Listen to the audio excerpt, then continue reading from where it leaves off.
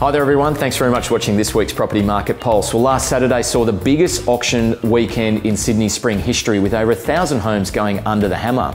Now the revised clearance rate that has come through was sitting at a staggering 53%. Now the Inner West region did perform a lot better than that, which was at 80%, and just highlights that this shift in the market is impacting regions quite differently.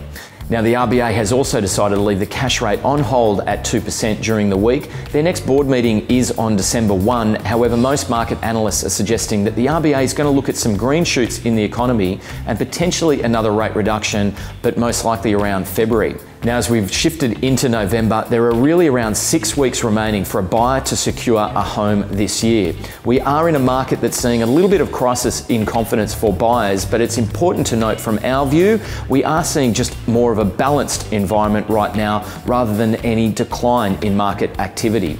So that's it for our wrap this week. Thanks very much for watching, and I'll see you out and about this weekend.